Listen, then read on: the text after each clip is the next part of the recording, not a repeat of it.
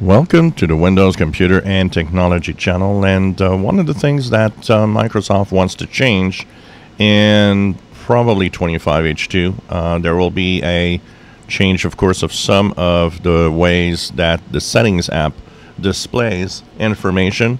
There'll be a few changes in names, a few things will be moved around.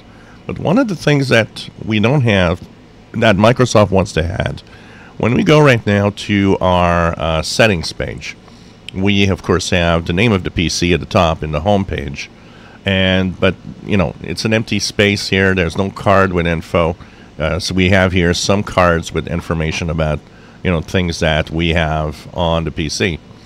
And one of the things that they want to add in the cards that will be visible in the home settings page is a card that will be your device information. And I think this is a good idea. A lot of people search for the specs of their PC and can't find them, or don't know where to look, and it ends up with, you know, asking a friend or asking people, how do I do this? Well, this would be a card that would now be part of the settings, and it will have your device info, processor, storage, the graphics card you have, and the installed RAM of your PC.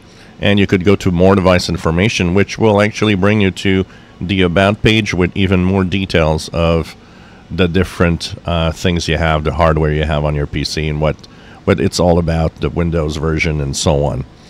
So I think this is not a bad idea. This home page isn't bad. The idea behind it isn't bad. It might not be the best in the way it's designed, though. And I think that adding to this a card that has your basic PC information is a pretty good idea. If you enjoy my videos, please subscribe, give us thumbs up. Thank you for watching.